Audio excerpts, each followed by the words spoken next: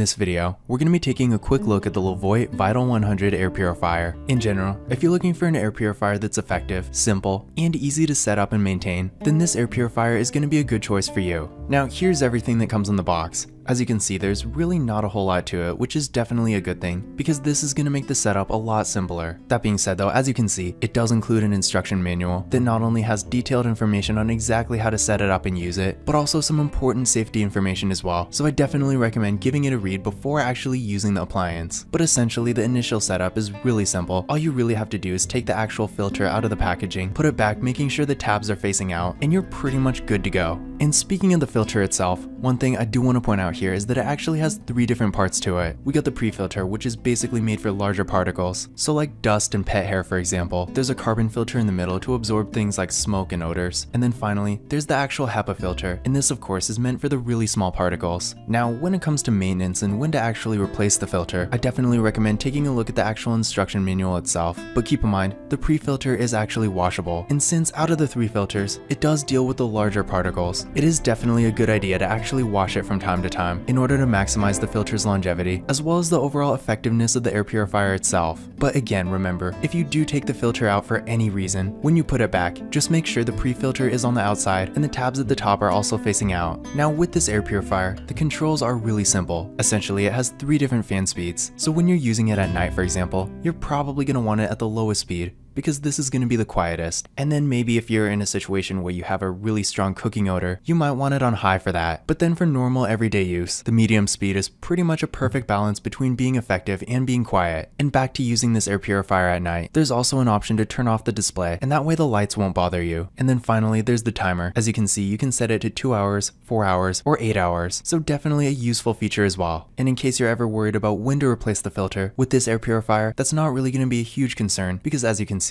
it does have an indicator light, and this is going to give you a much better idea of when to replace it. Now when it comes to the actual performance, this is a really effective air purifier. At its maximum speed, it can clean up to 300 square feet in around 18 minutes. It also has an effective range of about 500 square feet, so especially compared to a lot of the smaller air purifiers, it definitely does cover a pretty large area. Despite this though, this air purifier is actually decently compact itself, at 6.4 inches deep, 12.8 inches wide, and about 16.1 inches tall. While maybe not being the absolute smallest out there, I would say in general, it definitely is at least compact enough for most situations. In addition to this, at the lowest fan speed, the sound output of this air purifier is only around 23 decibels. So again, if you're using it at night, you will get a pretty good experience. So at the end of the day, if you're looking for an air purifier that's effective, simple, and really easy to use, then this air purifier will be a great choice for you. But this was a quick look at the LEVOIT Vital 100 air purifier.